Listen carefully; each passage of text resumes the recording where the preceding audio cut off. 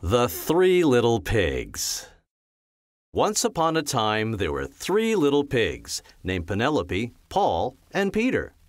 The pigs lived together in a creaky, leaky, eensy-weensy, moldy old shack.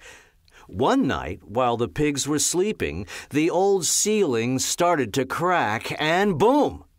Peter's hammock fell on Paul's hammock, and Paul's hammock fell on Penelope's hammock, and all the little pigs fell down on the floor. "That's it," said Peter. "This old shack is falling apart. It's time that we each get our own houses, strong houses that won't fall apart." The three little pigs decided they would each build new, stronger houses of their own. The first little pig loved to play games, so she decided to build her house out of playing cards. The second little pig was a baker, so he decided to build his house out of his very favorite food in the world, cotton candy. The third little pig was a construction worker. He knew all about building strong houses, and he decided to build his house out of bricks. That night, the big bad wolf came creeping up to Penelope Pig's house and knocked on her door. Little pig, let me in," said the wolf. Penelope thought surely the wolf had come to gobble her up. "Not by the hair on my chinny chin," she cried. "Then I'll huff, and I'll puff, and I'll blow your house in," said the wolf. The house of cards wasn't strong enough. The big bad wolf huffed and puffed and blew the house down. Whoosh! Penelope ran and ran until she came to her brother's cotton candy house. "The wolf wants to gobble me up," said Penelope. "Don't worry, he won't be able to get us in here," said Paul. Outside, the big bad wolf came creeping up to Paul Pig's house and knocked on the door. Little pigs, let me in," said the wolf. "Not by the hair on our chinny chins," cried the pigs.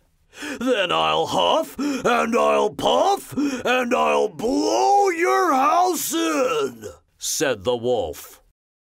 The house of cotton candy wasn't strong enough. The big bad wolf huffed and puffed and blew the house down. Whoosh! Penelope and Paul ran and ran until they came to their brother's brick house. "The wolf is trying to gobble us up," cried Paul. "Don't worry, he won't be able to get us in here," said Peter. Outside, the big bad wolf came creeping up to Peter Pig's house and knocked on the door. Little pigs, let me in," said the wolf. "Not by the hair on our chinny chins," cried the pigs. "Then I'll huff, and I'll puff, and I'll blow your house in," said the wolf. But the house of bricks was too strong for the wolf. No matter how hard he tried, he couldn't blow the house down. "Mr. Wolf, you're not going to gobble us up today," said Peter proudly. "Gobble you up?" asked the wolf. "I don't want to eat you.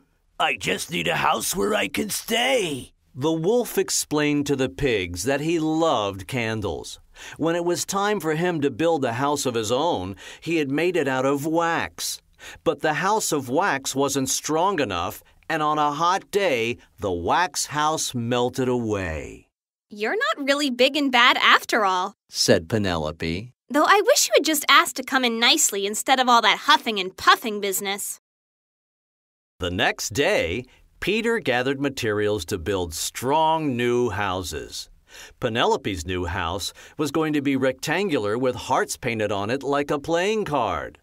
Paul's new house was going to be pink and round, just like cotton candy. And the wolf's new house was going to be tall and thin like a candle. Now that they each had their very own very strong houses, the three little pigs and the big not-so-bad wolf lived happily together in their homey, comfy, cozy new neighborhood. The end.